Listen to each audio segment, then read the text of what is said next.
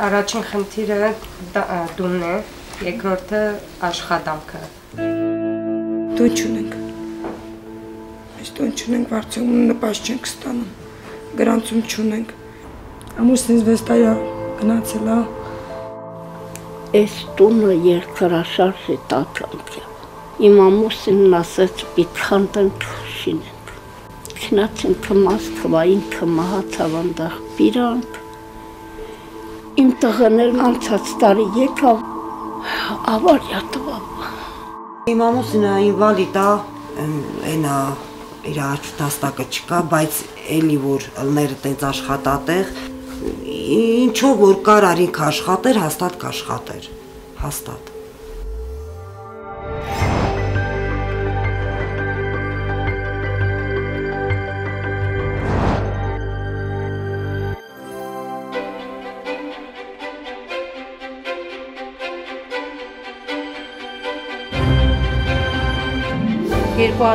թվականից Քսոս մանկական գյուղերը իրականացնում է մանկալուքության կանխարգելում եւ ընտանիքների ամրապնդում ծրագիրը։ Տրամադրում ենք կրթական, առողջապահական, տնտեսական կայունացման, սոցիալ-հոգեբանական աջակցություններ։ Սոց ծրագիրը եկել է դա, իմ երեխեքին տեսել, ասաց թե Մինե ջան, դու մին եղել, ասաց մեր մոտ լավ ծրագիր կա, քո երեխեքին ասաց մենք կտանենք ու համար մի տուրը բաց կլի, ոչ դու կարաս մի տուն վարձես։ Գնացել ենք նայել տեսել ամեն ինչ ապահովում, իմ երեխեքի տեղաշորա, ամեն գույքով, պամպահով, սնունդով, տեսել որ ինձ լավ են իմ երեխեքին նայում, ես էլ իրան մատնում եկեք տարիք։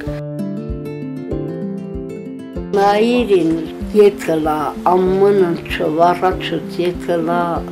ռեխունց տեսել։ 30 հավապիրել, դե արդեն սկսել են լավ չի են ացում, տեղեր ապիրել, ամեն տեղեր պիրել է, իրիտ 100 հատ քար են պիրել, 15 հատ մեծ 6 մետրանոց փտեր են պիրել։ 2015-ից ես իրանց դիմել եմ, շատ հաճախ օգնել են ինձ, աջակցում են Սիրիայի պատերազմից տեղահանված հայ ընտանիքներին, Սիրիահայ ընտանիքներին, պարտադիր պայմանը, որպեսզի լինի ընտանիքում անչափահաս երեխա, օգնել են ինձ ամեն ինչով, կոմունալով, տանվարձով, երեխեքին շորերը, փամփերս, կաթ, սնունդ, տեղորայք։ Գյուղապետարանից աշխատողի հետ իրանք ներկայացան մեր տուն, եկան նայեցին, գրեցին, իմացանք, որ ինչ կազմակերպություն է Սոս մանկական գյուղը։ Դրանից հետո կանչեցին մեզ, տվեցին այդ գործիքները։ Ուզում ենք կամաց առաջ գնանք, ինձ աշխատելով առաջ գնանք։ Մեր երազանքն է։ Մեր հողերը կամաց ինչքան կարող մշակել դեր։ Զանգարել ենք տարբեր տեղեր, մերժվել ենք։ Միայն Սոսներ, որ օգնության առաջարկություն արեց։ Օգնում ենք խոցելի ընտանիքներին, ովքեր ունեն զբաղվածության խնդիրներ։ Եկան, տեսան պայմանները ինչ ձև ենք, չի եղել ոչ ծածկ, չի եղել այս խոհանոցի, ոչ մի բան չի եղել, առավ ամբողջովին բաց վիճակում ա եղել։ Օգնել են շինանյութով, մեկին հավերը, պես ստացած ձունել որ լինում է, որը վաճառում ենք, որն էլ երեխեքն են ձեռքի հետ ուտում։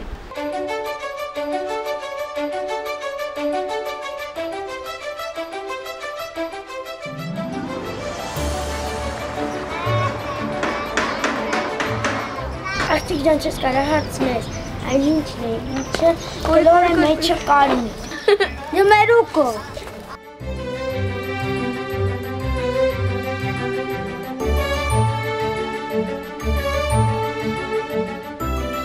Հիմնականում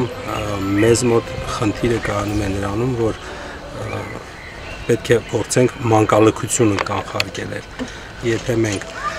տվյալ ընտանիքի որոշակի հարցերով չզբաղվենք, հնարավոր է, որ երեխաները հայտնվեն որևիցե խնամք իրականացնող կազմակերպության խնամքի ներքո։ Մունաշ կեղստատիկ նկարեք, մատ չկա նկարեք։ Վայ, կոշիկներին ա նկարը։ Ես իրանց ասել եմ, ես իրանց չեմ բրախել, այ դա ջախելոք մնացեք, մամ ջան լսում ենք, ուտում ենք, շատ գոհ ենք, Այնտեղ ավելի լավ էր, քան մեր տանը, բայց մամայս շատ է կարոտում։ Ոնց էր առանց քուրիկների։ Առանց քուրիկների կարիք մնաս։ Կարդում էիր։ Ու ես առանց իմ երեխեքին չեմ կարող գնալ։ Զանգում երեխեքից հարցնում եմ ոնց են, ինչ են, հուտակություն չեն տալի, տեղերից հետ բերել են։ Ես վրաս ասենք աշխատում արդեն իմ երեխանց տան բարձու լույսի մասին, սնունդն ու ասենք դեղեր մեղերն իրանք բերել են իմ երեխի։ Շատ շնորհակալ ենք իրանցից, այդ կազմակերպությունից, որ աջակցում են։ Հիմնականում նայիրին պանտոցրավ, ես պատերը նայիրին պանտոցրավ։ Ովքեր արդեն սենյակներ, Սենյակը եմեջում է միջապատա, այնտեղ եւ բաղնիկ։ Կուխնի։ Նախակուխնի, բաղնիկ, նախատեսած։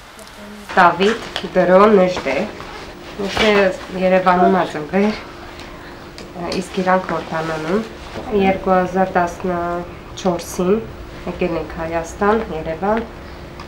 մինչ հիմա ստեղ ենք և մտադիր չենք վերադառնալու, ոչ էլ միտեղ գնալու։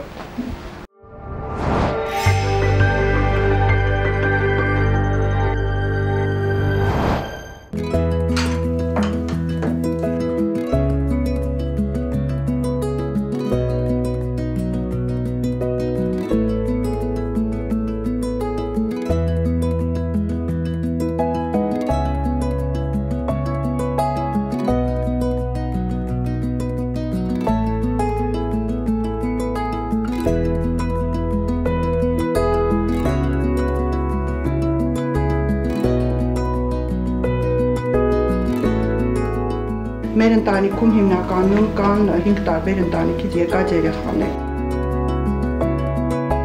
Ուշադիր դասի ժամանակ։ Սոցիալական ծանր պայմաններից հայտնված երեխաներ են այստեղ։ Ես արդեն 6 տարի սոսմայրիկ եմ։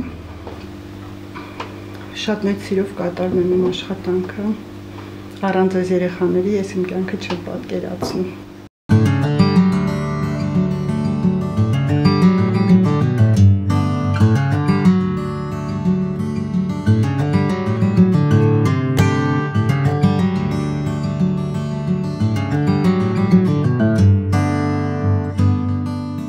Այս տարի մեր մեծ աղջիկը ընդունվել է համալսարան Նինան։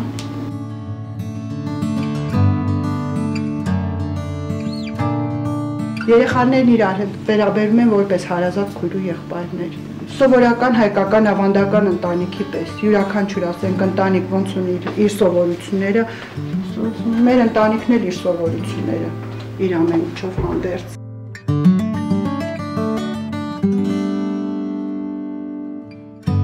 Գյուղը սկսել է աշխատել 2010 թվականից, կա 14 տուն, 14 տնից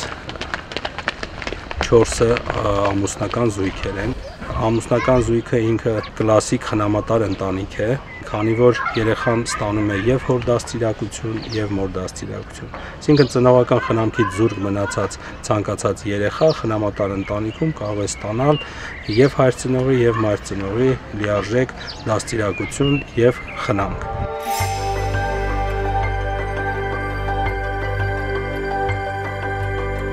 Մեզ համար շատ կարևոր է կենսաբանական ընտանիքների հետ կապը պահել։ Գյուղի առաջին սաները արդեն իսկ գյուղում չեն, վերամիավորվել են, իրենց կենսաբանական ծնողների հետ են ապրում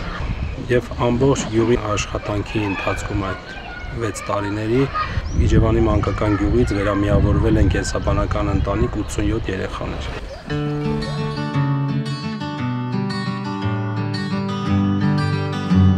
Համեմատ դասական սոս ընտանիքի մեր ընտանիքը տարբերվում է նրանով, որ այստեղ երեխաները հայտնվում են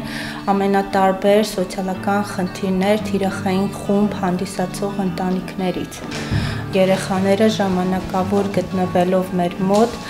ստանում են ամենատարբեր սոցիալական, ամենատարբեր սոցիալ-հոգեբանական, մանկավարժական աջակցություն։ Ոչ միայն երեխաներն են ստանում աջակցություն, այլ աջակցություն ստանում են նաև նրանց կենսաբանական ծնողները։ Խնամքը իրականացնում է ավագ մանկավարժը։ Երեխաներին ցանկանում ենք եւ աշխատում ենք հնարավորին չափ դարձնել գրաճանաչ, գոնե գրաճանաչ։ Փորձում եք կապը անմիջական պահպանել կեսաբանական ծնողների հետ։ Մեր հիմնական նպատակը այն է, որ երեխաները վերադառնան ընտանիք, իրենց կեսաբանական ընտանիքները։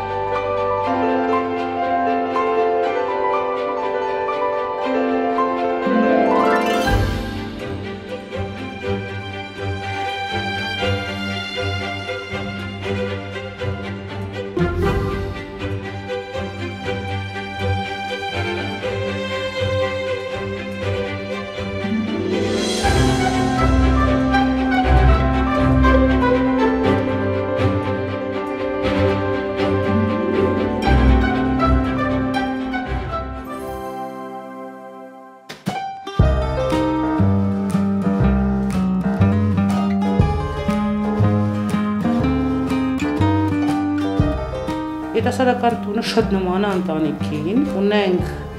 5 մանկավար, ամեն մանկավար ունի կցված իրեն երեխաներ 3-ից մինչև 8